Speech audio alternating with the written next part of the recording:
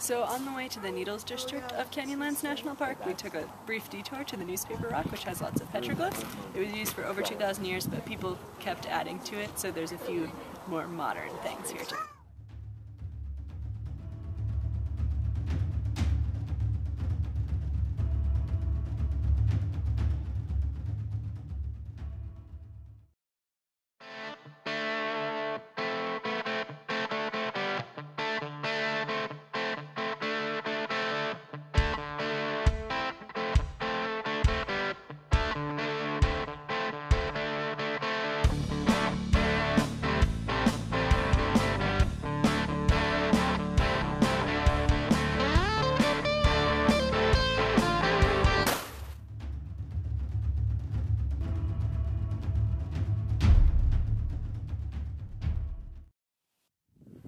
Hello and welcome to Canyonlands National Park.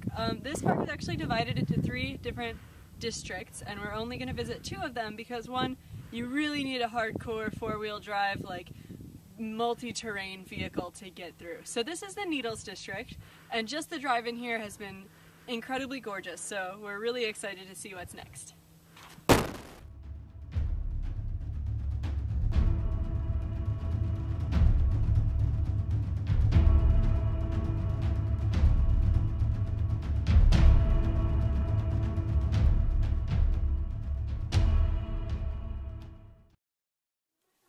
So we're here on the Cave Spring Trail. We're trying to get some hiking done before the clouds up here open up.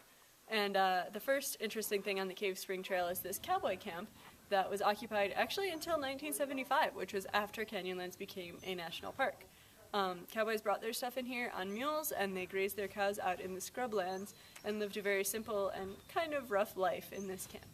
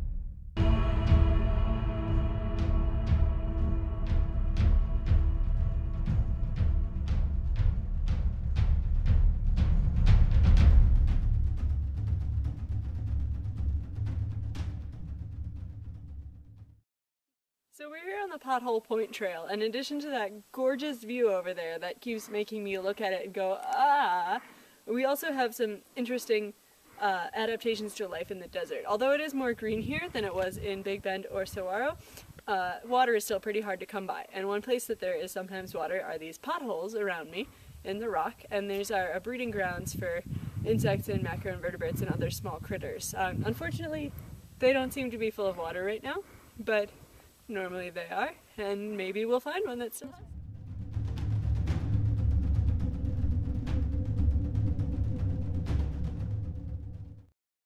Okay, so we found a pothole that actually has water in it, and it's super cool.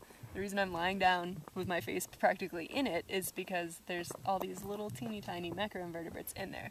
There's definitely snails and definitely threadworms. Then there's some kind of nymph of some kind of bug that is scooting around looking like a tadpole, and it's pretty awesome.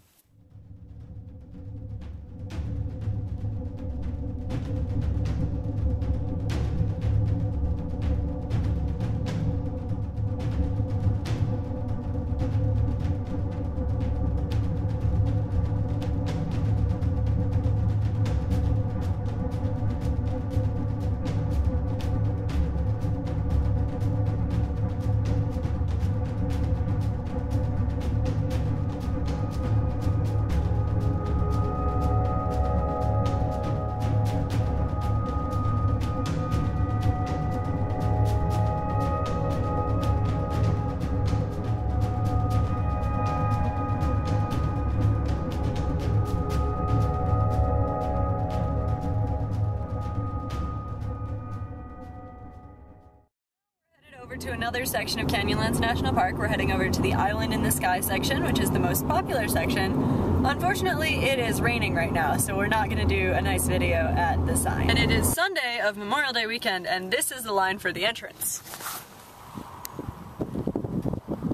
Despite the rain! Despite the rain!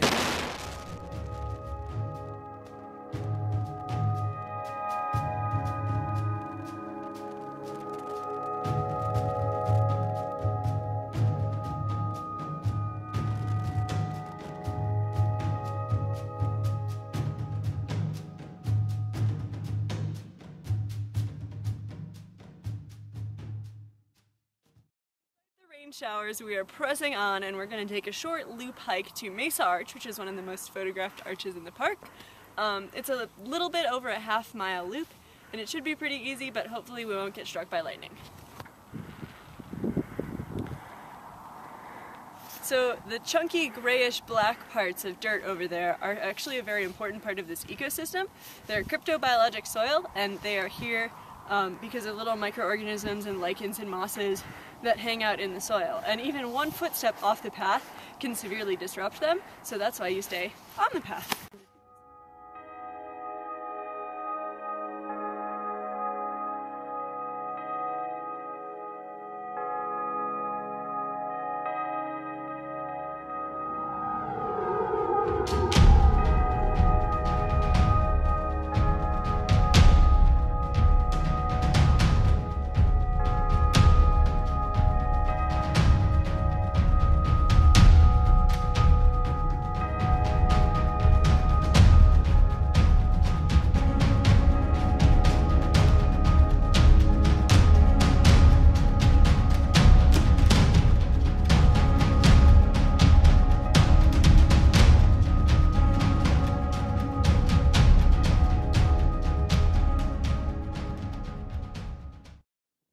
So now we're at the White Rim Canyon overlook, and as you can see, the canyon down there has a white rim.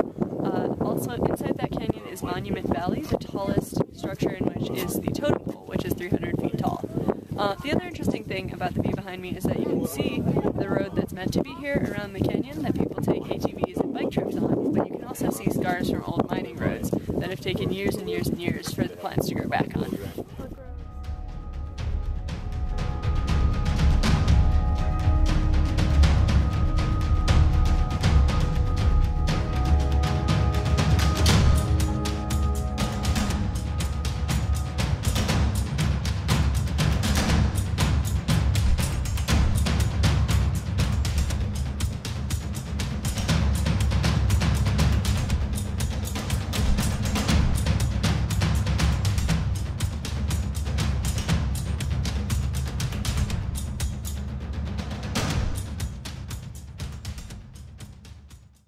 So we're pressing on despite the rain, and we're taking a short little loop to Mesa Arch, which is the most photographed arch in the park. Why does that help? Okay, sorry. So despite